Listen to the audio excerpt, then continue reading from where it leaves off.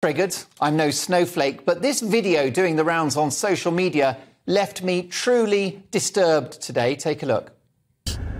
So I was just in Primark in Cambridge, and I feel really stupid being emotional about this, but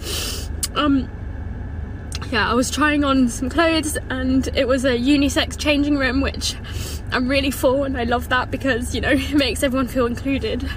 But twice, two men opened the curtain, walked in on me. Luckily both times I was wearing fully clothed, but I could easily not have been.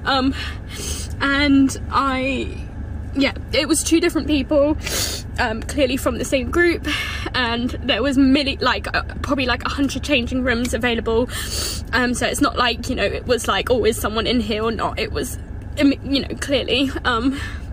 Yeah, I just want to say to people, please be careful, and if you go in the changing room, try not go on your own.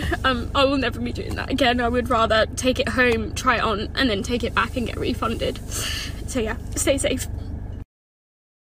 She will never go shopping alone again. This is progress, is it?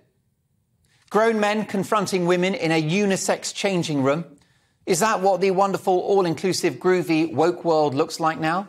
Teenage girls down to their underwear trying on dresses inches away from fully grown men. Does that end well, do you think? Is that the way to go? Women have fought for decades for protection from men. The male species, I'm afraid to say, have been a perpetual threat to women since the beginning of time. Which is why, as well as the push for equal pay and the vote, women in history have fought hard for female-only spaces. And all of that is being undone in the face of inclusion and so-called empathy.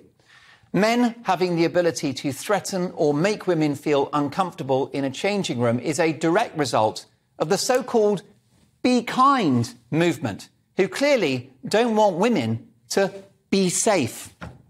Some of the biggest high street brands in the country either have unisex changing rooms or they allow self-ID, which means that a bloke rocking the full meat and two veg can stride into a female changing room and simply announce that he is a woman. If you don't think this is a bonanza for stalkers, creeps and sexual predators, you're living on another planet. And these changing rooms are a catastrophe for women of faith, including many in the Muslim and Jewish community. They won't go near any of these shops. But the woke nutters that have pushed for unisex toilets are living on another planet too, as are the social media department of Primark, who sent this tweet in response to anger around what happened to that young woman. Here it is. When they say don't shop at Primark, red flag, red flag, red flag. Now, let me explain what that means. In other words, if women are afraid or are uncomfortable around men whilst undressing in a changing room, they're somehow transphobic. That's what Primark are hinting. Welcome to hell. Far be it from me to speak for women, so here is how a number of women online have reacted to this extraordinarily insulting response from the retail giant.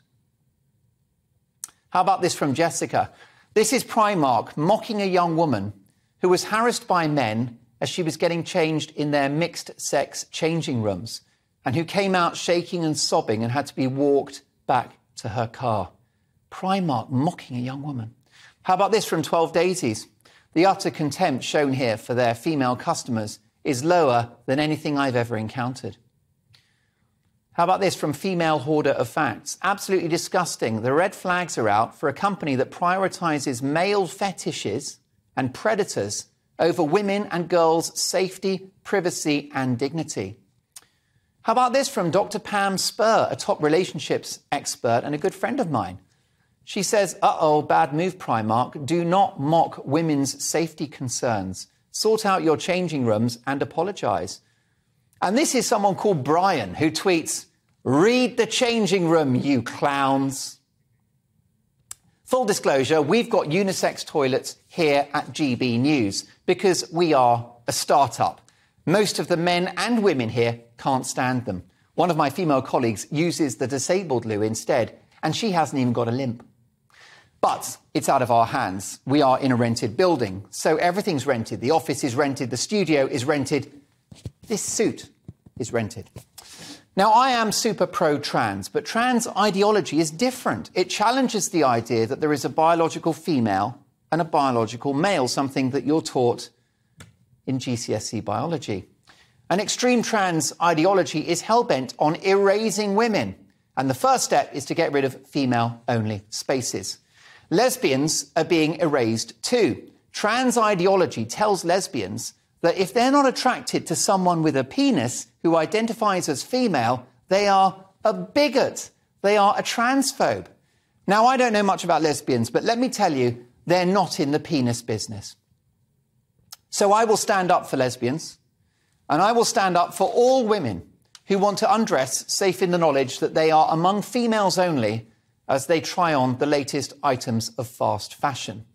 And that insulting response from Primark's Twitter account, hinting that women are bigots if they're afraid or self-conscious, is as cheap and nasty as the clothes they sell. Primark my words, treating women this badly doesn't end well.